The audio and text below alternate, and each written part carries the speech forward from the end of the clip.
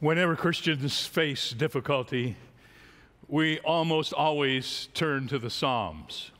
Here in the Psalms, we find words to describe what we're feeling. Here we understand that we're not alone in our trouble. Here in the Psalms, we find that there is hope in the midst of the storm. We read the Psalms and we find our story is written before it ever occurred. I mean, it's no wonder the first book published by the Puritans was the Bay Psalm Book, printed in 1640. It was not possible for them to print the whole Bible, so they printed the Psalms. And asked why they printed that portion of the Scripture instead of other portions, one author replied, because there was no other collection that so encompasses the range of human experience and the wonder of God's response to that experience. The Puritans needed such arming, not the hardship imposed on them in those early years, not the harshness of the elements, the scarcity of provisions, the regular visitation of sickness and death, the attacks of enemies and betrayal of friends, or the weakness of sinfulness in their own hearts and minds. None of this surprised them or left them defenseless because they had already read it all right there in the Psalms. And that's why when we did this new book that I told you about, this whole book is about the Psalms. It's the sheltering Psalms. And the Psalms are what we turn to when we're going through difficult times. And just the reading of the Psalms brings blessing, without comment, without messages or lessons. But when we go behind these Psalms and we research the reason behind their having been written, the blessing is doubled, and we will never again be able to read the Psalms without remembering all that was going on to cause it to be written. Well, such is the case with our Psalm today. To understand it, we must go back to a period in the history of Israel when things looked mighty black for the people of God. It was the year 701, and Sennacherib was king of Assyria.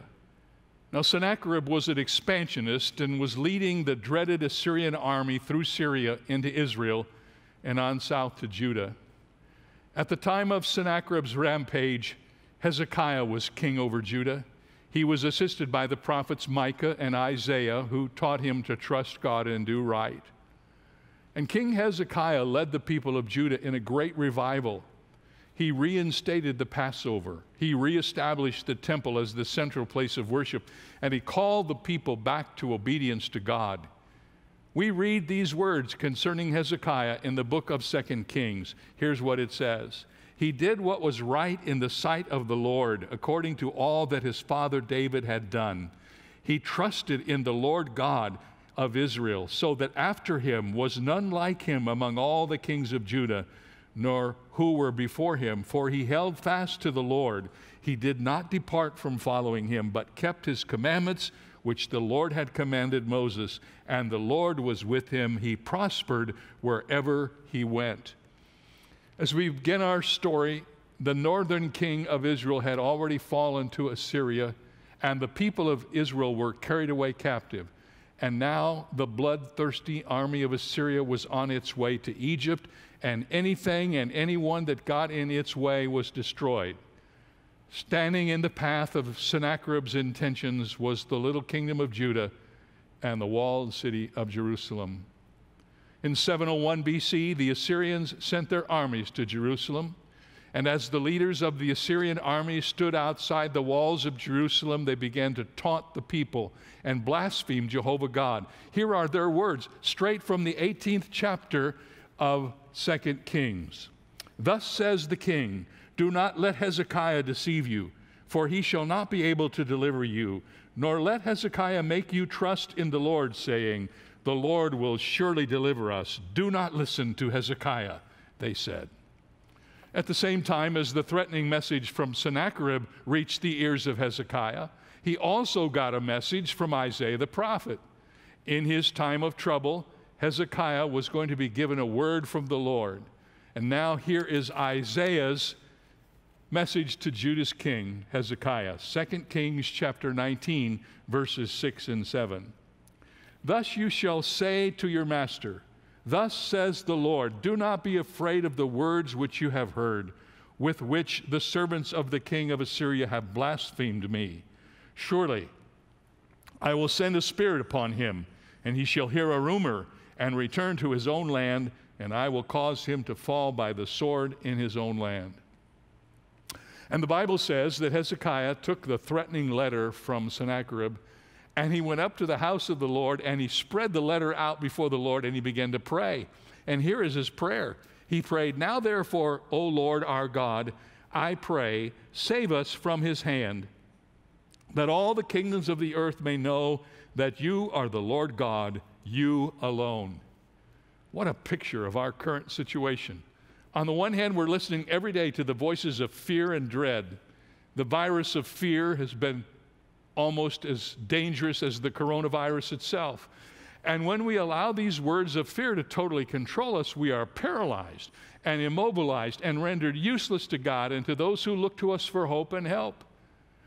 But on the other hand is the voice of God, or in this case, the voice of Isaiah speaking for God. It is not a voice of reckless abandon that calls us to be oblivious to our enemy. No, it's a voice of promise and of hope, a strong reminder that we serve a mighty God and he is in control and we do not need to be afraid. So here's the picture. The dreaded Assyrian army has surrounded the city of Jerusalem. Judah's leader Hezekiah has prayed for God's miraculous delivery, and God is about to intervene. Now let's look at 2 Kings 19:35 and 36. "And it came to pass on a certain night that the angel of the Lord went out and killed in the camp of the Assyrians 185,000. And when people arose early in the morning, there were the corpses all dead. So Sennacherib, king of Assyria, departed and went away, returned home, and remained in Nineveh." What an incredible victory God won for his people that night. Walled in by trouble, surrounded by certain disaster, on paper, Judah was about to be destroyed. But God intervened, and God caused all the people to know that he was God. And to commemorate that victory, Psalm 46, this hymn of praise, was penned. Maybe it was written by Hezekiah, perhaps by Isaiah, maybe by an unknown poet laureate of Judah, but there is little doubt that it was written to immortalize the triumph of the angel of the living God over the army of the foe. John Phillips says this, he says, "So great and glorious was the victory, so marvelous the deliverance, that Jew and Christian alike have turned instinctively to Psalm 46 whenever disaster strikes. And it seems that all hope is lost. Psalm 46 is where we go. For this psalm assures us that God can handle in his will, in his own good time and way, things which seem like total disasters to us. Ladies and gentlemen, do we not need Psalm 46 for this day?" So as we examine the 11 verses of this psalm, let us notice first of all that there are 3 clearly marked out sections. Each of the sections has praise for God's deliverance, and each has a different picture of the reason for deliverance. As we face our troubles and our walled-in situations, we can learn from this psalm how to have victory in our own lives. We can discover how to weather our storms and continue to be triumphant in our lives. Here then are 3 principles for times of trouble in your life. Number 1, when trouble comes, retreat to your refuge. Psalm 46, 1 through 3. We learn in this psalm, in the first part of the verse, that we have an awesome refuge. Psalm 46, 1 says, "God is our refuge, and he is our strength." This doesn't say that God has been a refuge and strength, or that he will be. The verse is present tense. The Lord is our refuge and strength, a very present help in trouble. Does this verse have an expiration date? Are there a limited number of refills? Will it ever lose its potency? No, no, and never. So here are 5 things from the 91st Psalm about awesome refuges. Psalm 91 is kind of a commentary on this. First of all, we learned that our refuge is safe. Psalm 91, 9 and 10 says, "Because You have made the Lord your refuge. No evil shall befall you. You're safe in God, never separated from his love. Our refuge is safe. Number 2, our refuge is strong. Psalm 91:7. 1,000 may fall at your side and 10,000 at your right hand, but it shall not come near you. Numbers don't matter when it comes to God's refuge. God and you are greater than any opposing force. Our refuge is safe. Our refuge is strong. Number 3, our refuge is secure. Psalm 91:5. You shall not be afraid of the terror by night, nor of the arrow that flies by day. People who are secure in God just don't live in fear of what might happen in their life. Our refuge is safe, it's strong, it is secure, and it is solid. Notice Psalm 91, verse 2. I will say of the Lord, he is my refuge and my fortress, my God, in him I will trust. Think of the solid walls of a mighty castle or a fortress. God is like that. Solid, immovable, indestructible. Our refuge is safe, it is strong, it is secure, it is solid, and number 5, it is a shelter. Psalm 91 verse 1 says, he who dwells in the secret place of the Most High shall abide under the shadow of the Almighty. A shelter is a covering, something over our heads. When you dwell under the shadow of God, you are covered by him forever. And the word refuge literally means a place to which you go quietly for protection. And we see Hezekiah going up to the temple, spreading out the threatening letters before the Lord in the temple. And he has found his refuge and he has found his strength. We have often heard our choir sing these words, you are the source of my strength. You are the strength of my life. To sum it all up, here are the words of Deuteronomy 33:27. The eternal God is your refuge, and underneath are the everlasting arms. It was October 31st, 1517, sometimes called the 4th of July of Protestantism. Martin Luther nailed his 95 Theses to the door of the Cathedral of Wittenberg, and the Protestant Reformation was ignited. One of the important products of the Reformation was the rediscovery of congregational singing. Luther had strong convictions about the use and power of sacred music, and he often expressed his convictions in statements like this one, quote, if any man despises music as all fanatics do, for him I have no liking. For music is a gift and a grace of God, not an invention of men. Thus it drives out the devil and makes people cheerful. And again, he said, the devil, the originator of sorrowful anxieties and restless troubles, flees before the sound of music almost as much as before the word of God. And finally, Luther wrote these words. He said, I would allow no man to preach or teach God's people without a proper knowledge of the use and power of sacred song. And the single most powerful hymn of the Protestant Reformation movement was Luther's A Mighty Fortress is Our God. And this hymn became the battle cry of the people, a great source of strength and inspiration even for those who were martyred for their convictions. This hymn, A Mighty Fortress is Our God, has been translated into practically every known language, and it is regarded as one of the noblest and most classic examples of Christian hymnody. Did you know there are more than 60 translations of this text in English alone? When difficulty or discouragement would come to Luther or to his friend Philip Melanchthon, Luther would say, come, Philip, let us sing the 46th Psalm. And they would sing themselves into a victorious spirit again. And the first line of this national hymn of Protestant Germany is fittingly inscribed on Martin Luther's tomb in Wittenberg. And you can still read it and appreciate it if you ever travel to that historic spot. Yes, it is true. You have an awesome refuge. God is your refuge. Number 2, you have an accessible refuge. Continue reading in Psalm 46, and the second part of the first verse describes our refuge as a very present help in trouble. The word for trouble could be translated in tight places. God is a very present help when we are in tight places. These words, very present, convey the idea that God is easy to be found. And when he is found, he is enough for any situation we might ever encounter.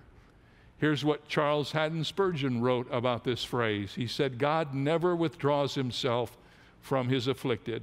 He is more present than friend or relative can be, yes, more nearly present than even the trouble itself. To all this comfortable truth is added the consideration that his assistance comes at the needed time. Said Spurgeon, God is a friend in need and a friend indeed. And this is what God said to Moses, and it was meant for us as well. God said it this way, my presence will go with you and I will give you rest. So you have an awesome refuge. You have an accessible refuge. Here's the third thing. You have an ageless refuge. Verses 2 and 3. Psalm 46, 2 and 3. Therefore we will not fear, even though the earth be removed, and though the mountains be carried into the midst of the sea, though its waters roar and be troubled, though the mountains shake with its swelling. The psalm now reminds us that nothing can change the safety and security of the refuge we have in God. If you think of the coronavirus pandemic and the other disasters of our time, if you picture in your mind the mountains being cast into the sea and the earth itself being destroyed and the waters of all the oceans overflowing their banks or the mountains shaking to their very foundation, if you see that with your mind's eye and you begin to contemplate the total destruction of the earth, here's what the psalmist wants us to know. When all that is happening, you still have nothing to fear. Your refuge is secure in the midst of it all. Remember, God is your refuge. He is awesome, he is accessible, and he is ageless. That's what I think the psalmist was writing about in Psalm 102. I'm letting the Psalms teach us the Psalms, so let's read what it says. Of old, God, you laid the foundation of the earth, and the heavens are the work of your hands. They will perish, but you will endure. Yes, they will all grow old like a garment, like a cloak. You will change them, and they will be changed. But you are the same, and your years will have no end. The children of your servants will continue, and their descendants will be established before you. When all that is described in this happens, when the world is changing, when everything that we know as reality is no longer reality, there is a reality, and that reality is Almighty God. He is the ageless refuge. So the first of this Psalms section teaches us that when trouble comes, we need to retreat to our refuge. We need to go to God and hide in his shelter. But here's the second thing in verses 4 through 7. When trouble comes, rediscover your strength. Psalm 46, 4 through 7. Here's the first part of that. What is your strength? You have a power within. Listen to the fourth verse of Psalm 46. There is a river whose streams shall make the city of God the holy place of the tabernacle of the Most High. And notice what this is all about. Whenever an ancient city thought they might be held captive in their own city, they feared most of all that the water supply would be cut off from outside the walls. So when Hezekiah realized that the Assyrians were coming toward Jerusalem, he took great care to make sure the city would be protected.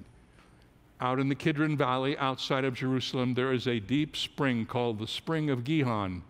This spring was Jerusalem's water supply and had to be protected.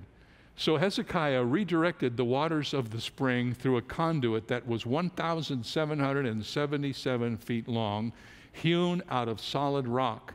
And by means of this conduit, Hezekiah was able to divert the water from the Spring of Gihon into a reservoir which was inside the city walls of Jerusalem.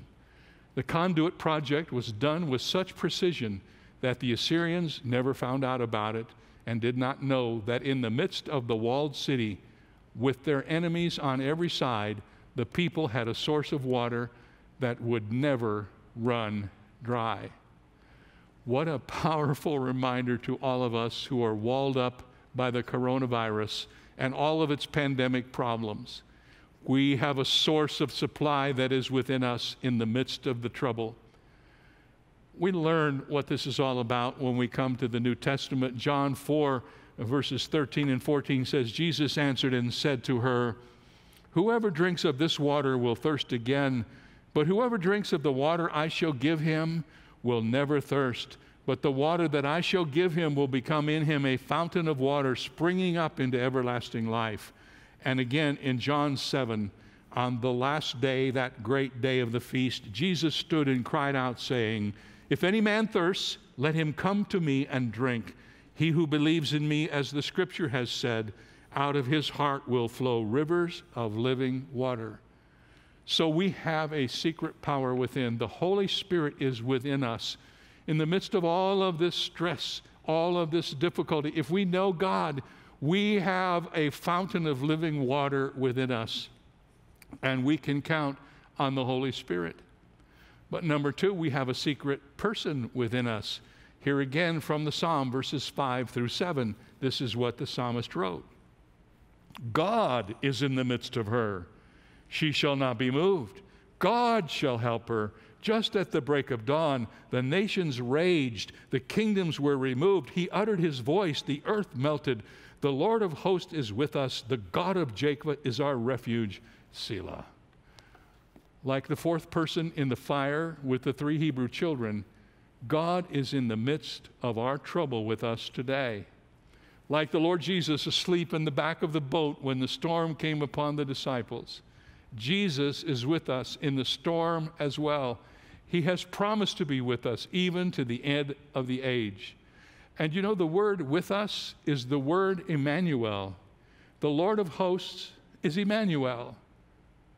When Martin Luther and his friend Philip Melanchthon were fighting the battles that came as the result of the Reformation, sometimes Melanchthon would lament that he feared the Reformation would be destroyed before it could survive infancy. And Luther would comfort him with these words. He would say, "Melanchthon, if we perish, Christ must fall too, for he's in the midst of us. And if it must be so, be it so. I had rather perish with Christ, that great ruler of the world, than prosper with Caesar." And oh, how right he was. Proverbs 18:10 says, "The name of the Lord is a strong tower. The righteous run to it and are safe." So, we're at 2 out of 3. When trouble comes, retreat to your refuge. Number 2, when trouble comes, rediscover your strength. You have a power within you. You have a person within you.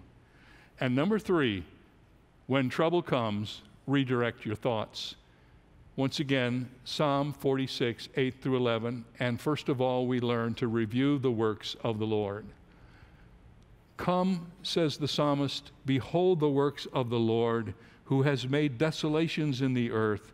He makes wars cease to the end of the earth. He breaks the bow and cuts the spear in two. He burns the chariot in fire." I love the expression in the story of Hezekiah's victory when the text says this, 2 Kings 19:35, "And it came to pass on a certain night that the angel of the Lord went out and killed in the camp of the Assyrians, and when people arose in the morning, there were the corpses, all dead." I remember the first time I read that. Of course, if they're corpses, they're all dead. What is the deal about that? But what the deal about it is this: the people of God didn't have to do anything except behold what God had done. The battle was his all of the time, even when they were failing to realize it, even when they thought they were finished. We will take great courage and comfort in our lives today if we just take a few moments and review what God has already done, what he is doing. We should read our Bibles with this goal in mind. We should even read the newspapers with this goal in mind. See how God triumphs even in the midst of tragedy. See how he gets glory to his name even in the midst of the coronavirus and even when it seems like our economy is falling apart. How great is our God. His wonders are everywhere evident for the person who will look. I got a little email this week from one of the viewers of our online service, and she said that she had taken some time this past week to write down the 10 most important things God had done for her in her life. And she shared them with me. And I thought, what a tremendous idea. What a great way to get perspective on what's happening with you right now. Take some time and really think about this. You're going to have to eliminate a few things, add a few things, get your master list, and then edit it down. Here are the 10 greatest things God has done for me in my life. And husbands, your wife better be on that list. Same wives, your husband. Review the works of the Lord. And then secondly, reclaim the words of the Lord. Verses 10 and 11. Notice what the psalmist says. Be still and know that I am God. I will be exalted among the nations. I will be exalted in the earth. The Lord of hosts is with us. The God of Jacob is our strength. Selah.